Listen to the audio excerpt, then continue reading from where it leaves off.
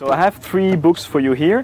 You have a small one, you have a medium one, and you have a big one. You can pick one. No. Oh, you want a big one? Okay.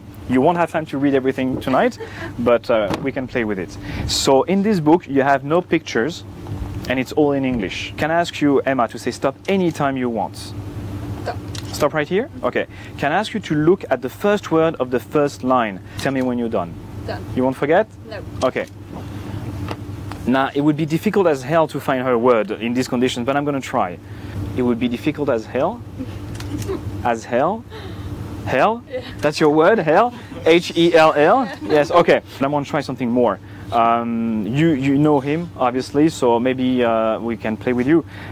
James, was it yes? Yeah. James, can I ask you to take the book?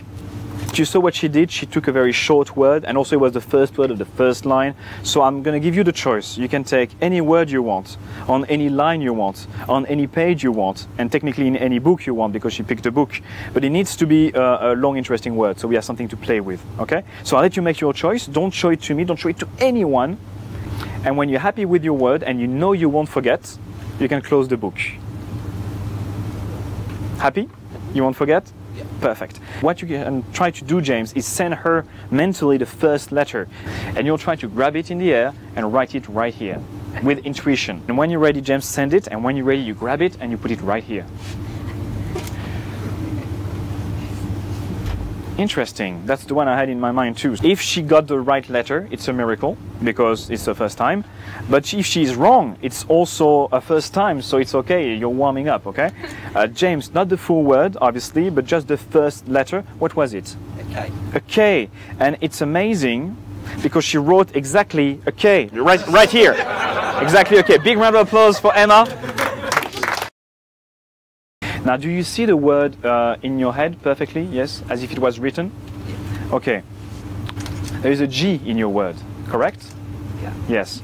Okay, don't tell me, but think of the position of G in your word. Did you see that? He's not thinking, oh, it's 2nd or 7 or 8 or something. You're thinking of the fact that it's the last letter of your word. G is at the end, correct? Yeah. Yes. I think, can I ask you to think of a vowel, not a consonant, but a vowel around the center of your word? I'm getting an A. There is an A in the center? Correct. Yes?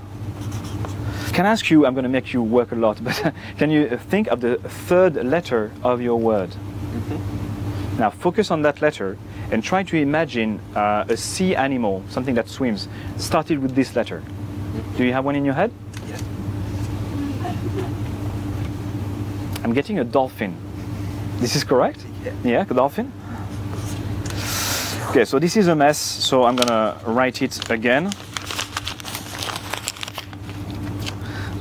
I think I have it.